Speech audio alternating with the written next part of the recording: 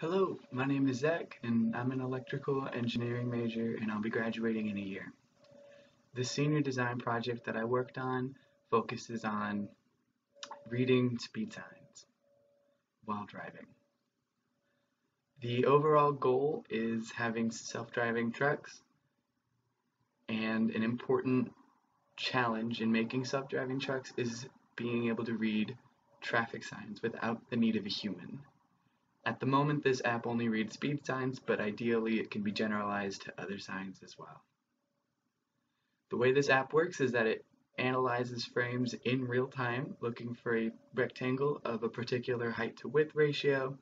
And if it finds it, it will crop it and send it to an OCR algorithm to be read. OCR stands for optical character recognition. It's an app that can take in a picture and output what it reads in the picture. It analyzes characters one at a time.